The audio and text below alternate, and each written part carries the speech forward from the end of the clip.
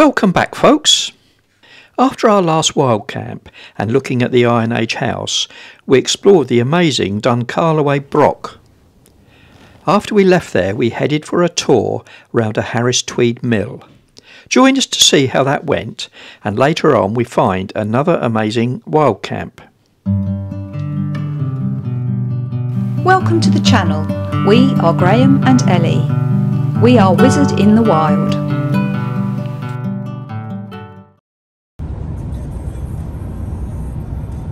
So we leave the Carloway Broch. Our route takes us from the Broch and we firstly head to the Carloway mill. After that tour, it's just a short drive to the Garanan Blackhouse village. There are only 3 Harris tweed mills on the island. We are visiting the smallest one, which is called Carloway Mill. We actually had difficulty finding this place, so I've put the What 3 Words location to where we parked. Do have a look at their website under the visitor section. You can always book a tour by phone, and the phone number's there on their website. They do have a small shop there which we looked around while waiting for the tour to start. Warning, they do some lovely stuff. This bear on the shelf now sits on my desk watching me edit. We'll send a sticker for the first person to guess his name. Right, Ellie's going to get this tour started. The majority of wool used for Harris tweed is from Scotland, and here you can see the raw fleeces as they arrive. These are then washed, and once they've been washed they're put into big steel drums which are at a very precise temperature to dye the wool, and each one will have a different colour in it. As you can see in here, I think it's a sort of a blue colour that they're dyeing, and it gets very hot and steamy. All the wool has to be dyed before it's woven, hence the phrase dyed in the wool, and as you can see there are some amazing colours.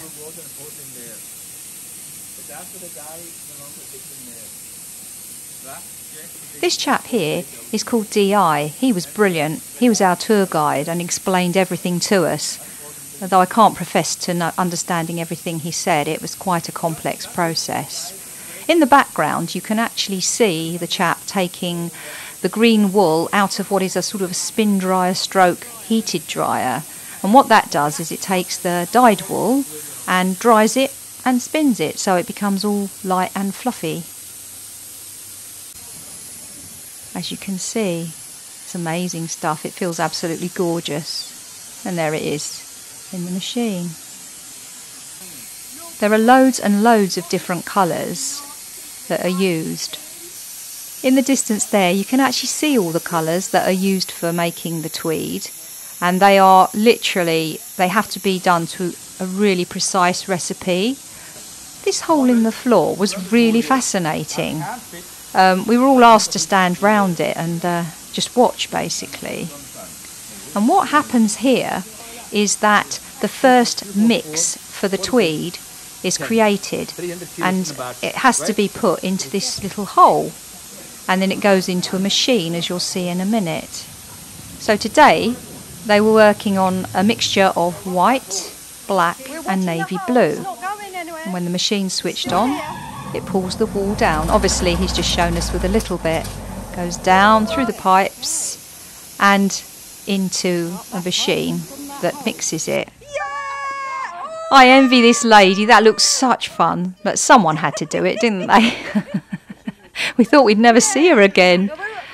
But these wools are in the right proportions. They've been measured to have the right proportion of white, black and blue, which will make a kind of grey colour at the end. No, that's come from under the floor. Yeah. So all of that goes through the hole in the floor. White, black, mainly white, a wee bit of black and a little bit of navy. Yeah, so this is the first mix. There's the machine just behind Graham. You can see that wheel spinning. That's where the wool went after it was fed through the hole in the floor, and you can just about see it to the left of the screen where the machine there is mixing it. So it's blending, it's its first stage of blending the wool to start to make it into one colour. I should mention that these fantastic old machines are actually Victorian. I think the mill some of these machines date back to 1892 and they're still going today. And there we go. This is like a giant carding machine. I don't know if any of you have ever done felting, but basically that comb that you can see going across the top is mixing the wool. This is the first mix. So each little step is making this more and more into a one-coloured type of fabric or wool. The process continues with more and more stages. You know, it takes quite a long time to actually get the finished wool ready for weaving, but this machine here is doing more of the same. If you look, you can see to the left, that's the wool that has had its first mix, and it goes on to these giant carding rollers. I don't know if that's their official name. I don't know if you can see, but these huge rollers are beginning to blend the white, blue and black wool fleece into grey fabric. It's almost looking like grey fabric now, if you can see, or felt I should say. It doesn't look like fabric yet, but it's a felty type material, like a pale grey, isn't it?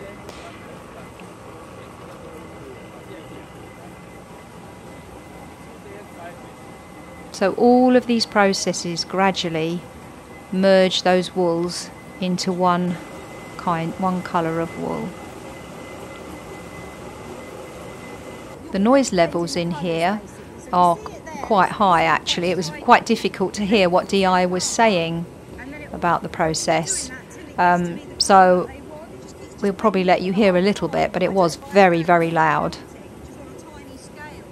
But I do love seeing these old machines continuing to be used today. This mill is also not for profit, in fact. It's to support the industry of the islands. Now these beams have actually got the wool on them. They're like giant bobbins. If you can see, this is the very fragile new thread that's being created. And at this point it's extremely weak. You wouldn't be able to weave anything with it, it would just break. You can see this chap as he pulls it off. He's sort of checking it, and you'll see how easy it is to break. It's very fluffy, very soft, but not terribly practical. So it has to be spun. And once this process has happened, and the wool is twisted gently to make it stronger and stronger, you can see it on the top here, on the beam or roller, and it's threaded through onto bobbins. And the bobbins are here at the bottom, and they spin round and round and fill up to the top, and they get ready for weaving. And as you can see, the wool's looking more and more like wool now rather than sheep's fleece. You can also see the colour. So what started off with 3 colours is now a nice pale grey.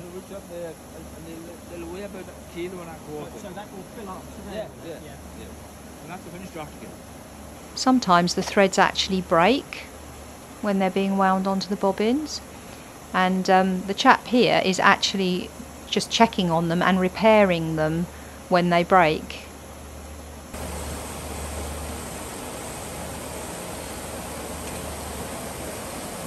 It's got a lot to keep an eye on. And here you can see him fixing it.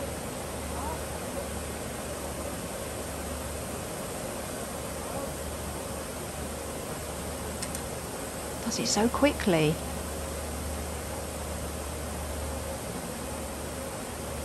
And away she goes.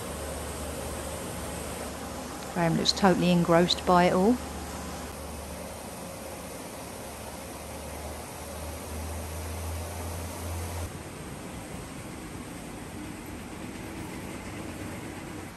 So we're off now to another part of the factory, and this is where the wool that is on the bobbins is prepared, ready to go out to the weavers.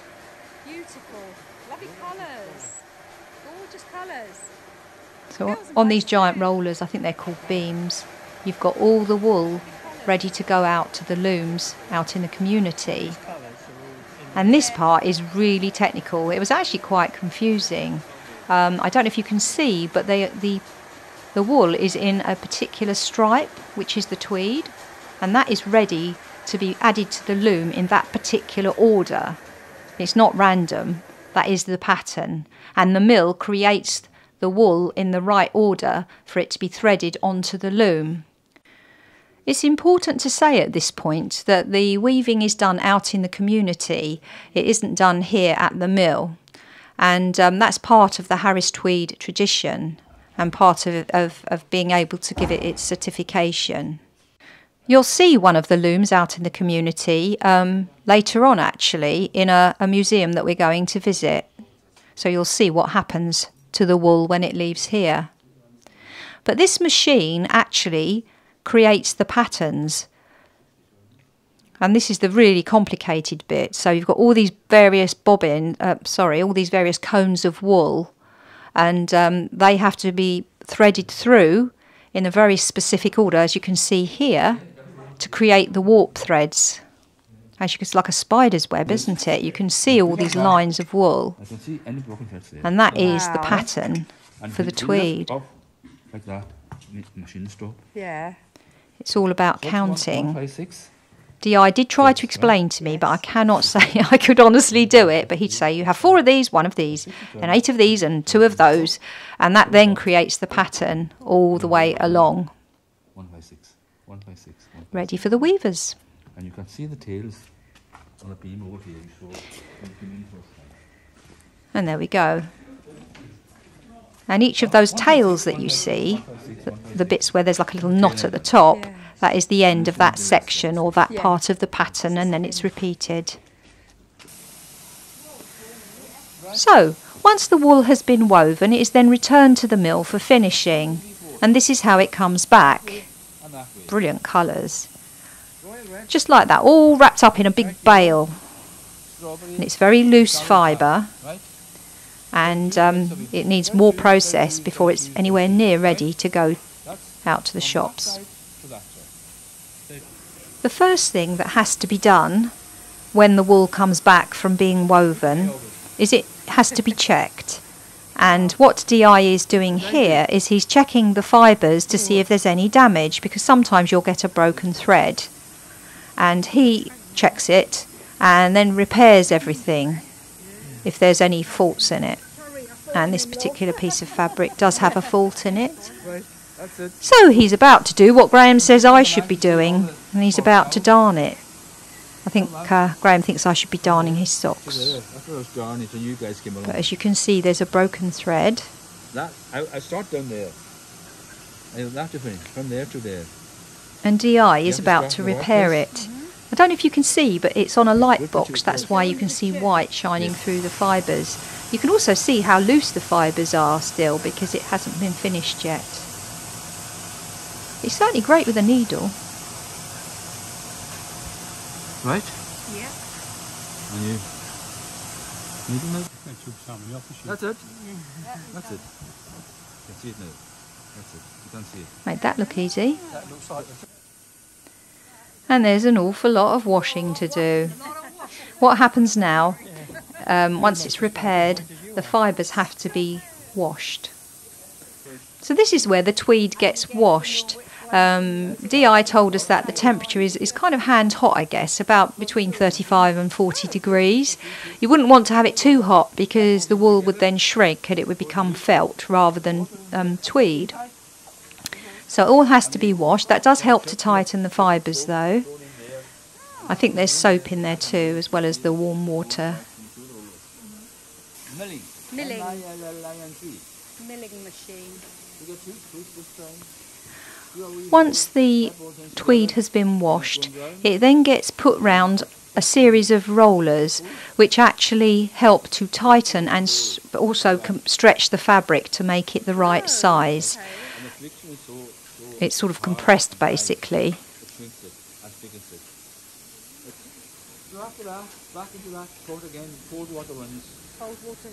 And this is one of the machines that actually helps to get the fabric to the right size. It steams it and stretches it. And you can just about see some rollers there where the fabric is rolled between. There's fabric on top of it so that you can't actually see the tweed. But it goes through these series of rollers so that it can end up with the perfect density, the perfect width and the perfect weight. And finally, once all that has happened and it's been dried, it gets its certification from Harris Tweed. Whoa, I won't be staying here long. After our tour, we were invited upstairs to that lady's glasses steamed up, and it was like a sauna. And this is where they keep all their scraps of wool and everything, and clothes ready for the shop. And suffice it to say, I did weaken. And thank you so much, DI, because he gave me loads of scraps and loads of wool. Right, that's the tour of the mill over. Now, short drive up the road to Gerenin, to the black houses.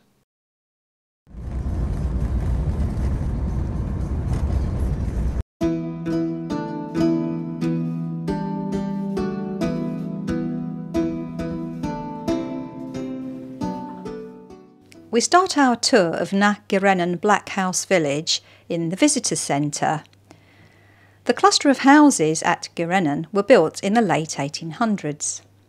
For centuries, Highlanders and their livestock lived in these one-roomed houses. The houses then had packed earth floors, dry stone walls and thatched roofs, and they offered refuge from the wild North Atlantic weather. It's really hard to believe how they did it, but people actually lived here until the 1970s, and the last original residents left in 1974. In fact, as a nod to the families who lived there, all of the various houses are named after the family name of the people who lived there originally. Once the last people had moved out, it seemed as though the village would be lost and it was going to crumble and decay.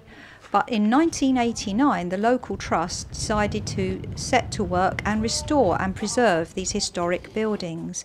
And in fact now, if you really want to, you can hire them as holiday accommodation. And what a fantastic experience that would be. Well, it's time to head inside to have a good look round.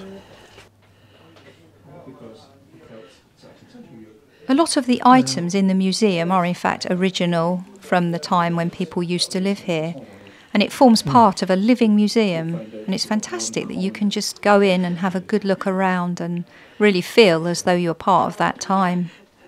You can see the peat fire, and it was actually really cosy and very sort of warm and inviting, if a little smoky. We actually thought that these houses looked quite comfortable, sort of houses you would need in this kind of environment. Looks quite cosy, doesn't it? Yeah, it does, yeah. Oh, my mum had a sewing machine like that. Did she? Exactly like that, yeah. You probably remember the case. The smell of the peat fire was wonderful. Sit down, and then when you come back, you've got to in a year or so. I remember these brand names from my nan's old house. The reason the houses were called black houses wasn't because they had small windows and lots of smoke in them, but it's because they were compared to new houses being built in the late 1800s. And these were called white houses. And the white houses were so designed to separate humans from their livestock and animals, whereas in black houses, the animals lived with the people.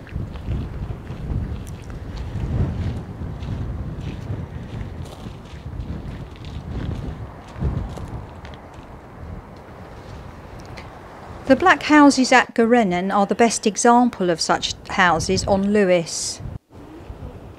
And the design of these houses goes back several thousand years, as does the construction method.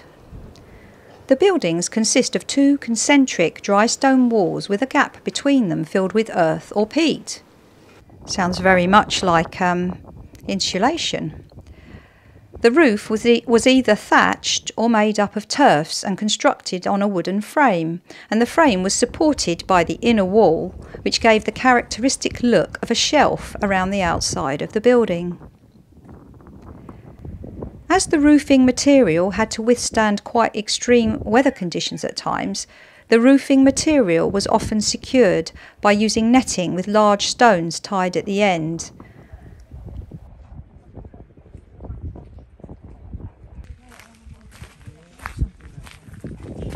Not something you'd expect to see in one of these houses.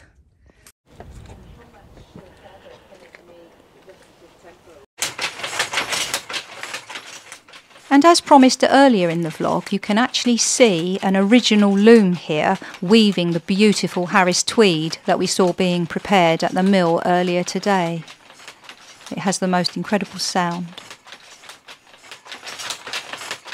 Kind of therapeutic.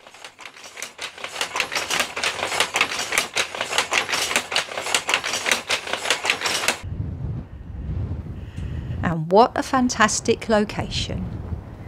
The Black House Village is open from late March until the end of September. At the time of putting this vlog out, it's £4.60 for an adult for entry to the village and all the museums and everything. And rentals per night, if you want to stay here, start at £142 per night. So although it's quite expensive, it will be a fantastic and unique experience. Well, that's the fantastic black houses done. Now we've got to go and find the Whalebone Arch. The Whalebone Arch is an amazing story. I suggest you freeze the screen so that you can read it. The item hanging down is the actual harpoon that killed the whale back in 1920. Right, that's the whale jawbone sorted out. Now we're going to head down to our wild camp. It's a bit further, Loch Eireasort, quite a way down south. The sky was a real delight, as you'll see in these clips.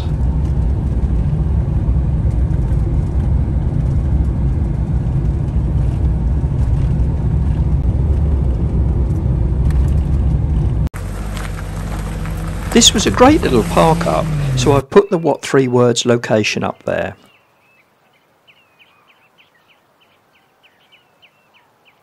Here is a quick look from the drone. You wait till you see the sunrise in the morning. Hello. What are you laughing at? Me saying hello. Oh, Jazz, is that scary? I think Jazz wants to be in on this vlog. You've had your dinner. Oh. She's being a bit temperamental today, is Jazz, isn't she? You're going to let us record this, are you? Or not? Jazz. Shh. Thank you.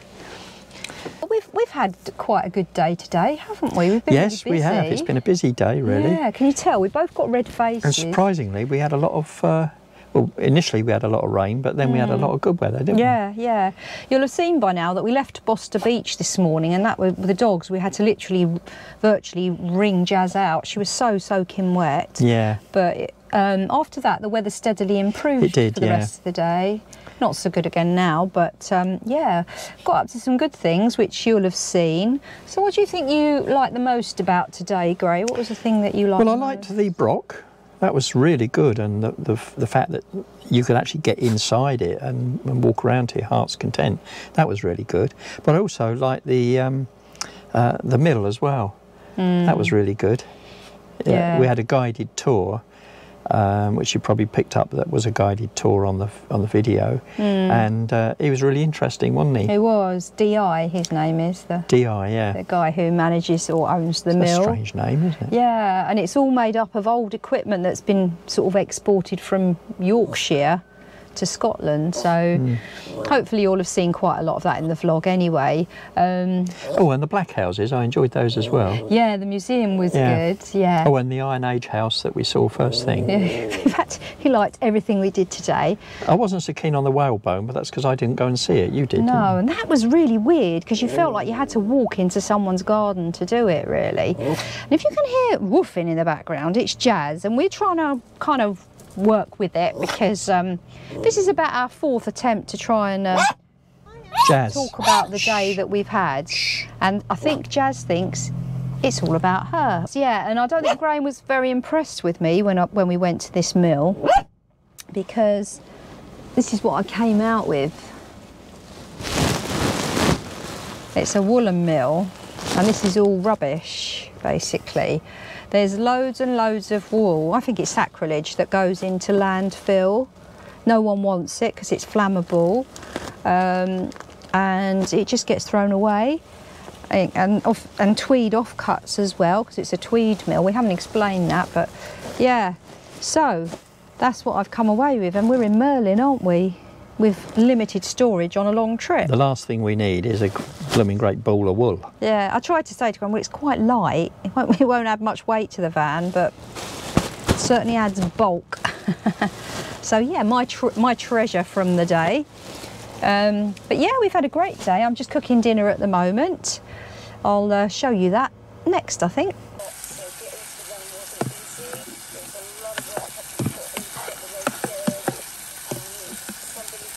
Just fried with some mushrooms, and now I'm just cooking some pasta in the high trick pot, and then I shall add some peas and a cheese sauce for our supper tonight. Yum yum. Yum yum. It looks a bit oily, it's because I've just fried the mushrooms in this pot. I'm all for one pot cooking, keeps it simple. As you can see, I've already added this cheese sauce from Bosch, and I've also put in some nice chunks of vegan cheese. Well, this smells absolutely delicious. Although visually it leaves a bit to be desired. And it's macaroni cheese with a twist. It's got mushrooms and peas in it. And a big chunk of vegan cheese in it. So mine's got real cheese. No. Yours has got vegan cheese. Oh. Shame. So it's all vegan cheese. Yep, macaroni. I don't know how hot it is.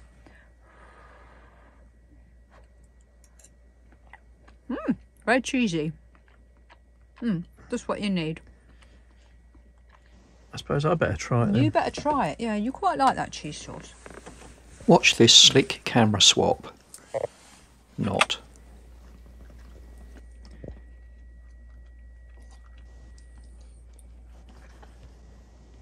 Oh, that's lovely. Comforting, isn't it? Yeah. Yeah, comforting. So even when we're in the Outer Hebrides, the editing still has to be done.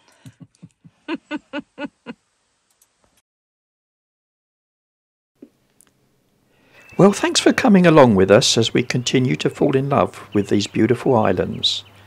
Next time, see the famous Luscantire beach, but we get news that could completely change our plans.